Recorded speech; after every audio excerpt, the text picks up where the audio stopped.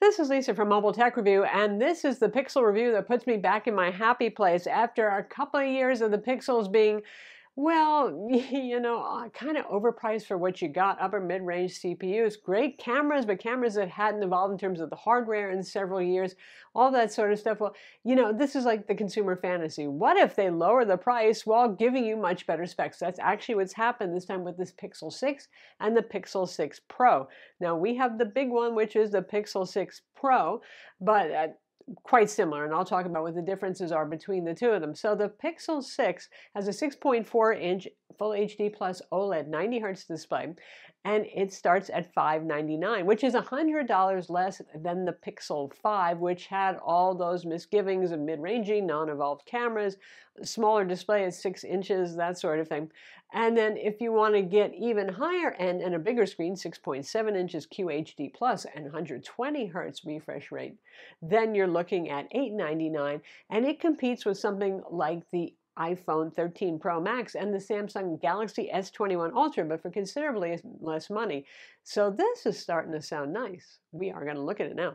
So in the United States, it's sold direct by Google Unlock. I'm sure other places will offer it as well. It works with any carrier. You can get it a Verizon version, or you can get with Google Fi service if that's available in your area. And Google actually came up with their own processor. So this doesn't happen every day, right? It's called the Google Tensor processor, and they have the Titan security chip that goes along with it. So if you watched the Pixel event, Google, it seemed like they were throwing shade at Qualcomm, but talking to them, I realized, well, no, not really so much. They had no issues with the performance of Snapdragon or with its 5G radios or anything like that, but particularly, Google's all into AI and machine learning, and they wanted to be able to do some of the fancier stuff they could do on desktops or on servers, but on a mobile phone. But obviously, given the thermal constraints of a phone and the battery life issues, that wasn't easy. So they spent the last 4 years purpose building something that could handle that stuff. And not just to say, hey, we did it, and look, we have live translate now, which is pretty cool, and nobody else can do it this good, but because it also is good for two other things. Your privacy, because now everything is computed on the phone. So no more sending data to the server, having it parsed there and sent back. So for privacy considerations, that's wonderful. And also, for those of you who don't have a really robust internet connection wherever you go, that means that all the fancy intelligent features are still going to work even if you don't have an internet connection. While we're talking about the processor, you might wonder, well, how is the performance? And people are into feeds and speeds and benchmarks and all that kind of thing. And I can tell you, using the phone, and this is not final release software yet either, it had about a week before it officially launches, it's very fast, very fluid. Now, I mean, Google could achieve that with Pixel phones on upper mid-range Snapdragon processors, so that's not a surprise. But the speed here is good. Gaming performance on this is great. In terms of synthetic benchmarks like Geekbench 5, it sits a little bit below the Snapdragon 888 that you'll find on the S21 Ultra, for example, but not that far off in the multi-core performance. Single core is almost identical, and it actually does better on some tests like 3D Mark and their wildlife tests. So it's all good stuff there. Who can complain? Phones do have 5G. This gets only slightly confusing because the Pixel 6 has sub-6 5G, but no millimeter wave, unless you get the Verizon version, because Verizon requires having millimeter wave. Got that? Confusing. If you get the 6 Pro, it has sub-6 and it has millimeter wave 5G. I don't think people care that much about millimeter wave yet, especially outside the United States, because deployment's really not that broad. But hey, you can get insane speeds if you do happen to have that coverage. The displays are very good looking on these phones. OLED displays, again, fast refresh. And my only complaint, and I do have a pre-release phone here, so hopefully Google will address this. It should be something that they can fix. But the ambient light sensor is too twitchy. I mean, it will just change at the slightest bit of ambient light changing, and typically running the phone a bit too dark. You can go and manually adjust it up, but you do want auto brightness to work correctly because you'll get the brightest outdoor mode only on auto brightness, and that's typical of any smartphone. Speaking of which, it is easy enough to see outdoors, even in bright Texas sunlight, especially when the ambient light sensor is working correctly. At first I thought, well, that's not as bright as I would like. And then the ambient light sensor caught up and it looked good. So that's fine because especially with a phone that's very photography centric, you really want to be able to see it outdoors. In terms of design, I like this a lot. It's a little like Google does Mondrian, but the colors are playful, more so on the 6 versus the 6 Pro, though there is that kind of yellowy orangey option that you have for the Pro. You can see the colors on screen for the two lines of phones, but it's different looking. It's, how else to put it, designer looking and quality looking. Gorilla Glass Victus covered, and where Pixels in the last couple of generations have looked kind of bland and not particularly expensive looking, these look like flagship phones, which is especially charming when you think about the prices, particularly for the Pixel 6 model coming in at $599 starting price. The phones have 128 gigs of storage for starting, and you can go up to 256 gigabytes on the Pixel 6 or 256 to 512 on the Pro model, and each storage increment, like most phones, is another $100. Since Google hates micro SD cards, and hardly any phone has one anymore, you get the amount of storage you need, but these days for a lot of people with cloud services being available and stuff, you don't really need that much. We have Wi-Fi 6E on board, Bluetooth 5.2, NFC, and IP68 dust and water resistance. And we have wireless charging, and we have fast wireless charging, though Google says that you should get their Pixel stand if you want the really fast wireless charging, which is 21 watts for Pixel 6 and 23 watts for the Pixel 6 Pro. And it supports 30-watt fast wired charging as well. All the premium flagship-y features, and like flagship phones today, there's no charger in the box, so you're going to have to roll your own. Get it either by Google's or use whatever USB chargers you have available. Right up to 45-watt laptop chargers will work. A standard USB-C power delivery. So the phone ships with Android 12. As ever, you can expect to be the first on the block to get the latest release of Android, and you get 5 years of security updates with the phone. They've extended it, and 3 years of major OS updates, which means you should be good all the way up to Android 15. So that's pretty nice too. And some of the Pixel-specific software features using the AI, the Tensor cores and stuff, are the live translate, so you can kind of like have a Star Trek-like universal transcriber experience there and speak with people in real time when neither of you speaks the same language, which is kind of neat. Or if you're watching a French movie that doesn't have subtitles, it should be able to actually transcribe it in something like real time so you can still sort of follow along. It's nice to have. Again, it's done on the phone for your privacy, so that's good too. It has anti-phishing and anti-malware software, again, processed on the phone. I asked Google the details about how that's done. They didn't say much, but they said it doesn't require occasional software downloads to update that database. That's interesting. The separate security core is there, so even if you get, say, like a buffer overflow on the CPU and somebody's trying to get your data or your passwords or something, well, it's on a separate chip, sort of like Apple's doing too with their separate security chip and secure enclaves and all that sort of thing, so that's good to see. Also, for the camera, when I'll talk about that more in detail in a minute, but you've got some new AI features for the camera.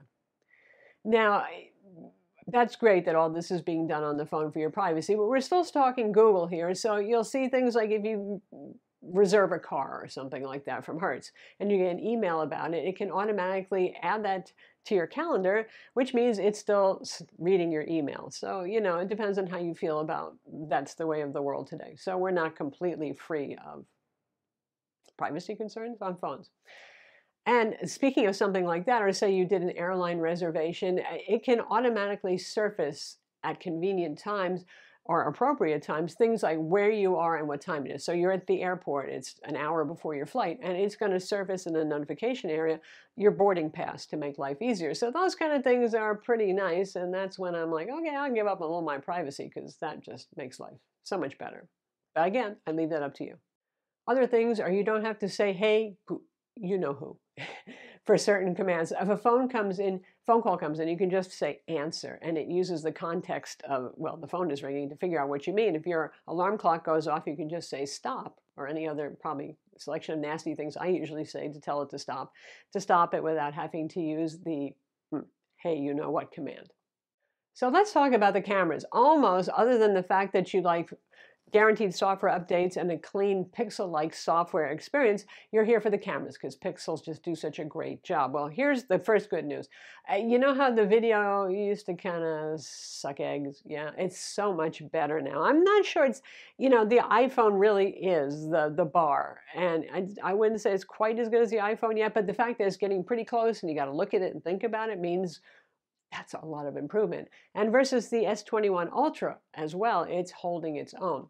So the cameras here, and one interesting thing is you don't have to just use the built-in Google camera app to get some of the features like HDR+, for example, because they're baked into the Tensor CPU now. So the image processing happens on chip. So if you're using Instagram or whatever third-party app to take a picture, you'll still get some of the enhancements that are available.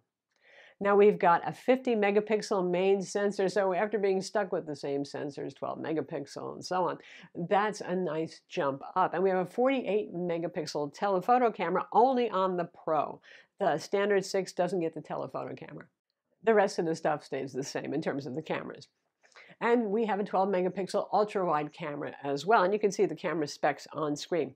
So the good news is more data, more pixels does make a difference. I mean, sometimes we have seen high megapixel phones that actually, from other brands, don't take super great photos. And in this case, they're using the pixels and the data really well here. Really, really good stuff. I mean, in night mode, of course, we expect night sight to be quite good. By the way, that's supported in third-party apps too, because that's handled on the Tensor chip. But really good. Still, night shots look a little brighter than, well, reality, but they're very colorful and they're very sharp. With the wide angle, ultra-wide angle camera, you do have to hold the phone pretty still, I've noticed. And telephoto with all camera phones is the one that hurts the most for night mode. But if you stick with mostly the main or hold your ultra-wide really still, beautiful. In terms of the images, what we expect from a Pixel is that natural digital SLR kind of look to them, not over sharpened or over colorized, hello Samsung, and not overly sharpened vegetation, which has been a problem for me with the iPhone 12, a little better with the iPhone 13 Pro, but still every blade of grass is a little too distinct. So Pixels typically don't do that as much. And they're mostly sticking with that. Sometimes I see a little bit of what I would considered to be a little extra crispy. Maybe I would like it a little less sharp. The tree that you can see right now, I would say that those leaves look a little too sharpened, but overall still quite natural looking. The colors are vibrant but good. Skies are a little bluer than in reality, which is sort of a Samsung thing too, but not going quite as far with that. And something else that they've done, and really they were doing a good job of this for years, is working on different colored skin tones, so people of color, chocolatey and rich, dark and inky, you name it. They worked really hard in the last several years on fine-tuning that so people of different colors would still look good and highlights on cheeks wouldn't blow out, dark tones wouldn't turn ashen and dead looking, that sort of thing. So also well done. It's good stuff. Does it beat the Samsung Galaxy S21 Ultra other than for skin tone processing where Samsung isn't so great, particularly with people of color? Overall, other than that, I would say they're pretty neck and neck. If you're talking about telephoto, now you have 4x telephoto on the Pixel 6 Pro. It's a folding lens kind of design. In fact, I've seen in video sometimes it seems like it's reframing if I'm zooming on the fly, which is a little weird. I don't know if that's something that can be fixed with software, but obviously you get even higher optical zoom with the S21 Ultra. But I found that the pictures that the Pixel was taking, as long as you stick to anything up to 10x, look sometimes actually sharper and better than the S21 Ultra, which is quite an accomplishment. That grasshopper that you can see on screen right now, that was a 10x digital zoom, so it's pretty detailed and fairly natural looking. One thing I will complain about is lens flare. If you're shooting it all sort of into the sun, not like at the sun, but just into the sun, there is some lens flare. Now, there are three major features that they've used the AI stuff in your Tensor chip for the camera. One of them is the magic eraser, which is sort of like content-aware fill for those who use Photoshop. So you can select something on screen and it can get rid of photo bombers. It's a work in progress, folks. Remember when Photoshop first released that, it wasn't so great. Sometimes you'll select something and it'll wipe it out, but it'll leave after smudges and marks and all that sort of thing. So software updates obviously can help this. It's got a ways to go. If it's a small photo bomber, it's going to be much better than if it's big or in a busy scene. Then there's artificial motion blur. So say someone's standing in front of a subway car, right? And you want the subway car to look blurred, but the person to stay in focus. That's kind of a nice party trick. It's okay. And lastly, there's facial sharpening for the case, where sometimes, somebody's moving a little bit and their face gets a little blurred. Well, if it senses that, it'll use multiple cameras to try to capture as much data as possible to give you a sharper face. So how about battery life? One of the things that Google was saying, that they could get battery life better while doing all these fancy pants things and having high refresh displays and all that. And the phones do have high capacity batteries, around 4,600 for the Pixel 6 and around 5,000 milliamp per hour for the Pixel 6 Pro. Battery life is pretty good. Now, granted, I have been taking a lot of photos and video and all that sort of thing, so I'm going to be hitting the battery pretty hard.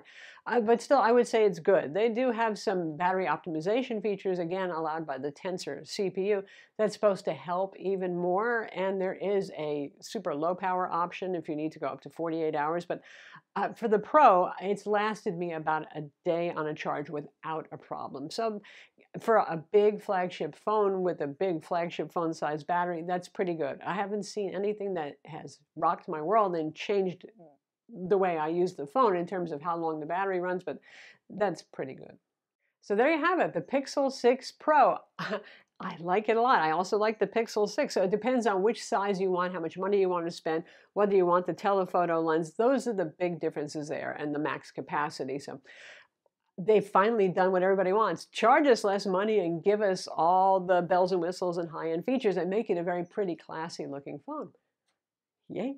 I'm Lisa from Mobile Tech Review. Be sure to subscribe to our YouTube channel for more cool tech videos, and thumbs up if you like this vid.